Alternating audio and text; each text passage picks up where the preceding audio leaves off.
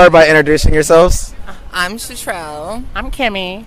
All right, so the question of the night that we're asking everybody is ass eating. Do you do it? Do you like it? Do you want it?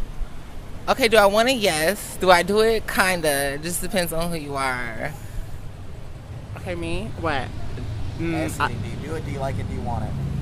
I don't like it. I'll do it.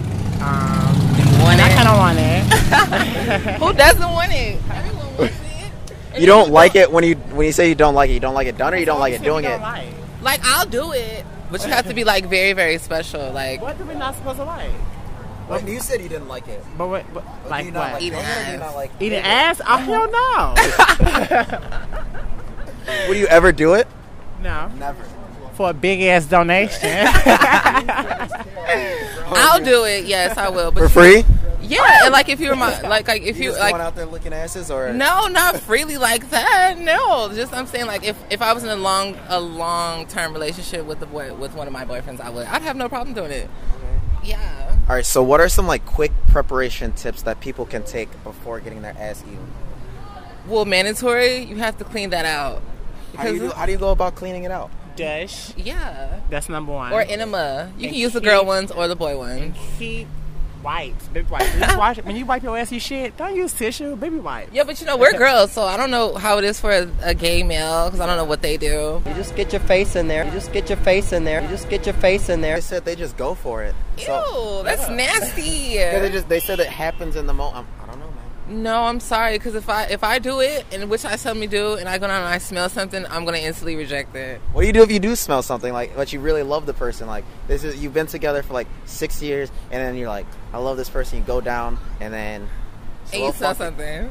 No, I'm sorry, but me being who I am, I'm gonna tell you, you need to go do something about that. I'll be the one to ruin the moment. Kicking your ass out. Period.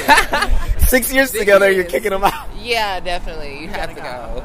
You gotta go. Like, what if let's say worst case scenario, they do clean out, they do everything you can, right? And they just had some bad tamales. They had some bad Mexican food. Oh, I don't know. But you know, some people like me, like I know how to hold my bowels, so like I can control all that. Or you get like a hair stuck in your just a little hair. No, I don't do that. You have to be cleanly flossing. shaven. A little flossing. It's good for the gums, you know. What's good for flossing? For the gums? Like, what if you got a hair stuck in your? Ew! That's not normal. To have ass on your hair, or wait, hair on your ass? That's nasty. Yeah, that's nasty. Well, I don't know how it is for the gay male, but we're gay transgender women. Yeah, we're women. We just everything has to be shaven. Everything. Every single hair. Alright guys, if you liked that video, go ahead and give it a thumbs up down below. And if you want to see the previous videos, go click over here or over here. And as always, don't forget to subscribe. Alright, just wait, what is this? It's just going on YouTube. But if you want to pull out a nipple, just go ahead. I want to remember this shit, because when I get her in bed, I'm going to shit and say,